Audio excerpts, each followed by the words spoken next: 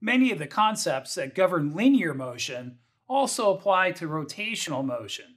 However, there are some new concepts in rotation that can be difficult to master.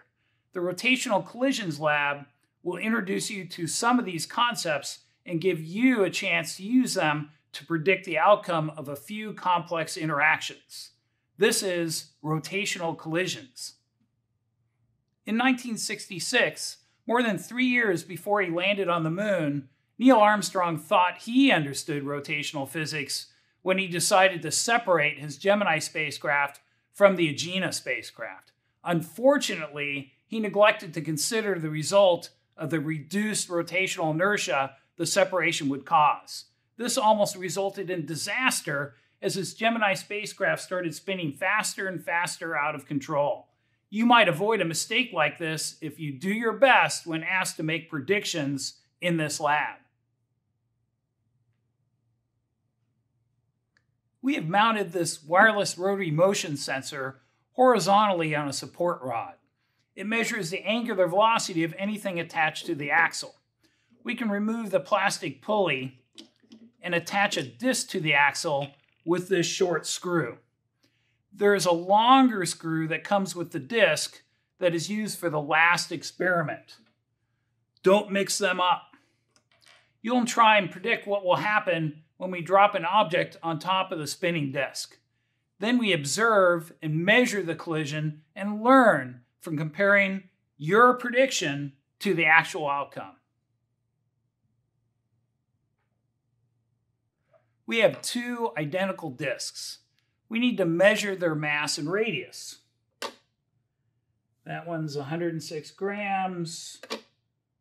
That one is also 106 grams. So each disc has a mass of 0.106 kilograms.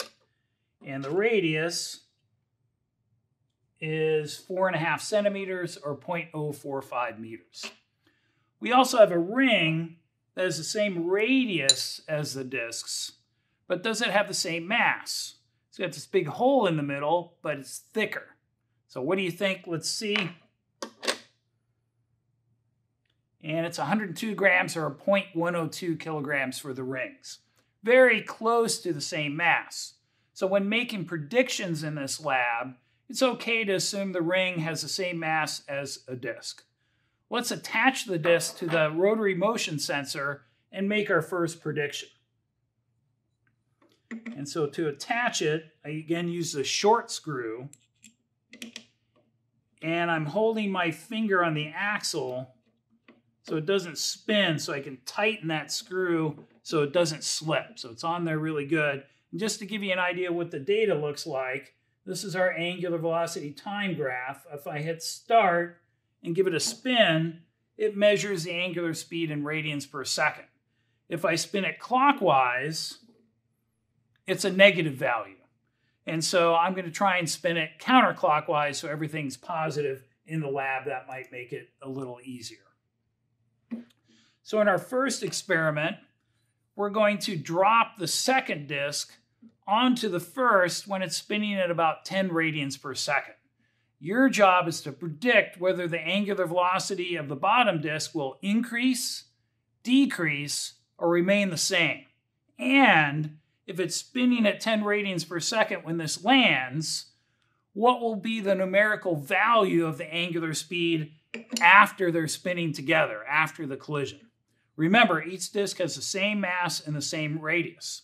If you want to avoid the mistake that Neil Armstrong made and others, make sure you make your prediction before you look at the graph of what happened in the data file. So don't look at it until you've written down your prediction. So you won't see this, but I'm collecting the data, spinning, slowing it down to around 10. And there we go. So we have the first collision. We want to have more data, so we're going to collect 4 more collisions. The first when the disk is spinning at about 20, then 30, 40, and finally 50 radians per second. You'll analyze this data when you get to this part in the lab handout. Now, chances are sometimes when I drop this, it's going to fall off. I won't get a good collision. I'm going to delete those runs if that happens, And so when you get your data file, you're just going to see the runs where there was a good collision. Here we go. So this is run 3, or run 2, going at 20. Hey, what do you know about that? Okay. 30.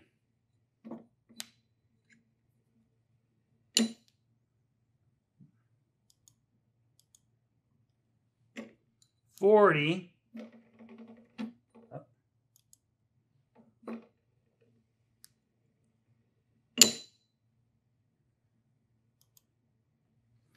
And finally 50, it's about as fast as you can spin it.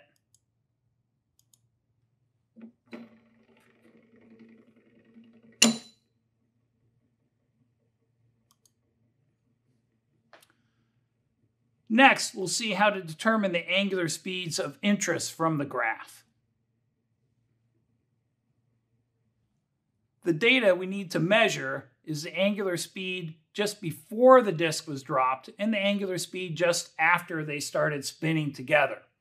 On the angular speed graph, you'll see the line sloping down gently as friction slows the disk a little. Then you'll see a steeper slope as the disk that was dropped hits the bottom disk. Then the line will go back to a gentle slope as they're spinning together at the final speed. You need to measure the angular speed just before the steeper slope starts and just after it stops with the coordinate tool.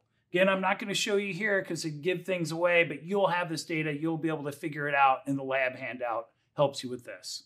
After you complete your graph and analysis, you're asked to make another prediction. We're going to drop the ring onto the spinning disks.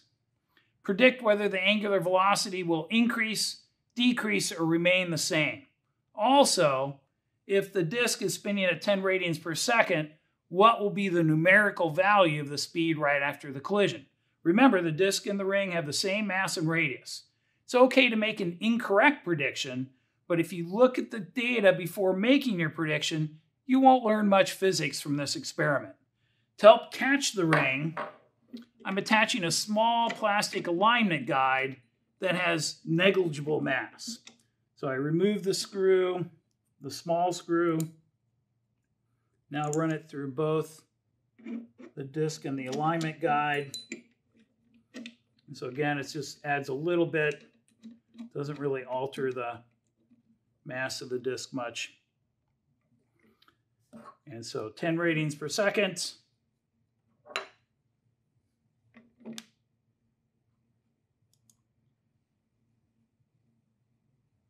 Slow down. It's about 15. Here we go. So again, the data's here when you're ready to check your prediction.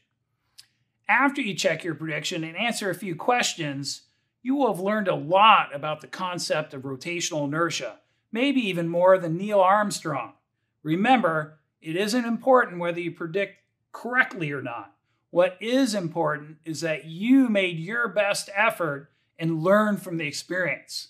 The lab handout will help you understand what actually happened. As a final test, it'll ask you to predict the outcome of the ring colliding with both disks, spinning together at 10 radians per second. I hope I don't have to remind you to make your prediction before you look at the data.